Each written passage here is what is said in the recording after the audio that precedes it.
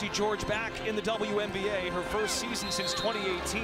She is a post player that has the ability to stretch the floor, played in Australia, was an absolute standout in the Australian League, a superstar. Cayla is one of the best professionals I've been around, especially in her role here. In Australia, she's an MVP. Her approach and the way she just enriches the group, not only with her play when she is put in, but how she talks, how she handles herself, how she interacts with people. She's just a top-notch professional. With what she brings to the game and being a floor player that can face up, shoot the three, and defend the post, her game speaks for itself. Cayla gets better and better. She has a lot of confidence in what she can do, and I always say, just be you, because she can offer so many great qualities. She's a great shooter. Back, George, does she have another one? She sure does! The Aussie Olympian with back-to-back buckets, and the bench loving it. She wears her pride on her sleeve in reference to how she respects the game and wants to give as much as she can with the game. Comes respected on a lot of levels, definitely from her country. The Aussie love right there. She's not just a great basketball player, she's a really kind, authentic person. I think it is what makes her special. And she works and she's ready when her number is called. And at the end of the day, that's all you can ask for.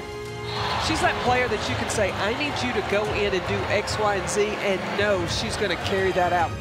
She feels like she's playing her best basketball and was excited to come here and join the Aces and contribute to this group. It is essential when you play for the Las Vegas Aces. You're going to play the right way. You're going to cut. You're going to move. And you've got to see the court. Cayla George, she is perfect for this team.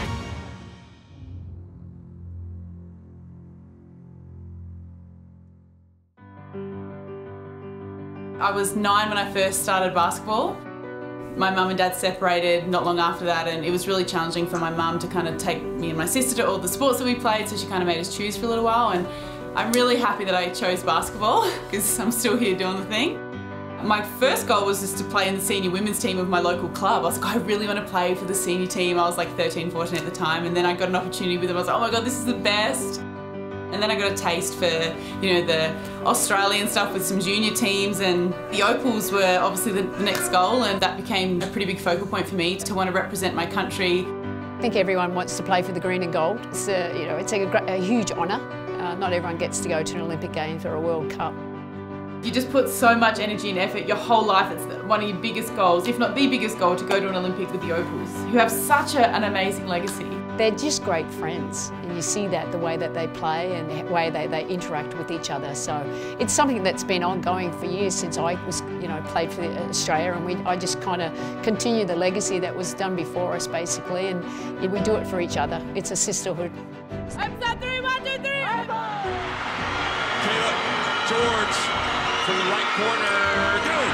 The Opals bench erupts. She wants to get everyone involved, make sure everyone's feeling well. I really wanted to play for the Opals at an Olympics, at a World Cup. I wanted to play in Europe, I wanted to play in the WNBA, and obviously win championships wherever I went, and obviously play in the WNBL. To this day, I've done everything on that list except for win an Olympic medal. You never ever stop wanting to learn and wanting to grow and wanting to better yourself, and leave the game potentially as a triple Olympian would just be beyond my wildest dreams.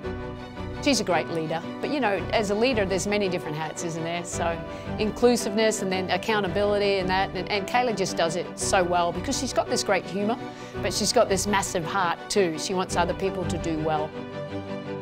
Sandy, she was an incredible coach then, and actually was probably a massive reason why when I had an opportunity to come to the WNBA the first time I chose to go to Phoenix. Mitchell, nice drive and dish to the cutting Francis, who puts it up and in on the reverse. George for 3.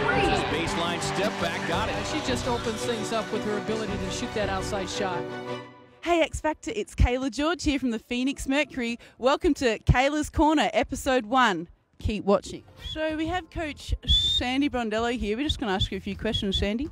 So how do you feel about the season so far? Do I have to answer that? Yes.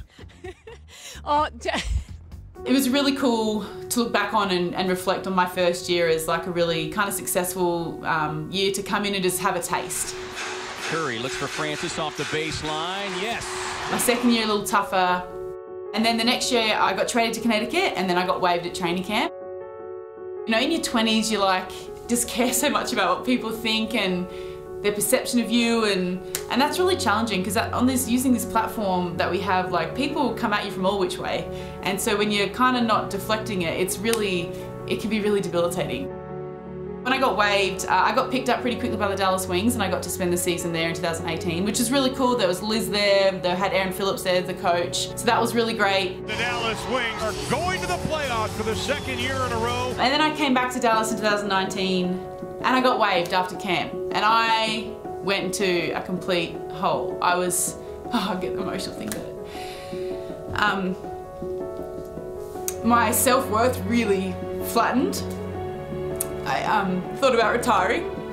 Like, mind you, forgetting that it's the best league in the world, so obviously, like, it's okay, you're gonna be alright, kid, like.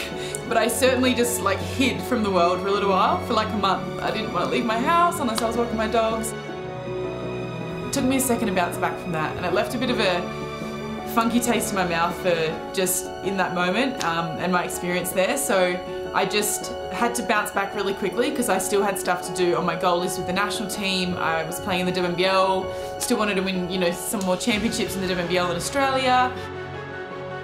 That's the hard thing about this league and why a lot of players don't make it, because it's not necessarily about physical skill set, capabilities.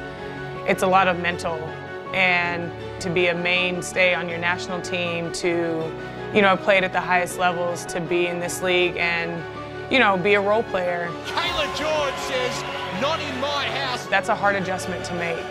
And for Cayla, like, she's just a selfless human. Double team, opens George, Magbagor, and one. She reminds herself, like, hey, I know who I am. I chose and accepted this role. It doesn't define who I am as a player. George has a good look for three, and she's got 37, Cayla G. George, top of the arc, she'll turn and fire herself. Cayla George, another triple. I think if I was to give any Aussie or anyone advice on the WNBA, it's like, just make sure you're mentally, like, super resilient, because it can really take you on a journey if you're not careful. And I am so determined to never be that low, and I'm so much more convicted with my self-worth as I've gotten older.